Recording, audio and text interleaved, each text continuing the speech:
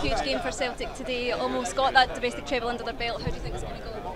I think they're the favourites. Celtic are the favourites, and I think everybody expects to have a good day. The weather is really nice as well, so I think the expectation is Celtic to make that treble and everybody to celebrate. To be honest, Celtic has been dominant for the most of the season. They've been playing really well. They've been creating a lot of chances, scoring a lot of goals, so I expect a lot of goals today as well. They won't be carried away. I think when you play for a treble, for something special, you don't get carried away. You just have to be ready. You have to make sure that you do the right things, and they've done this throughout the season. So I don't think they'll be complacent or they'll think that will be easy again. I'll go 4 goals for Celtic. Yes.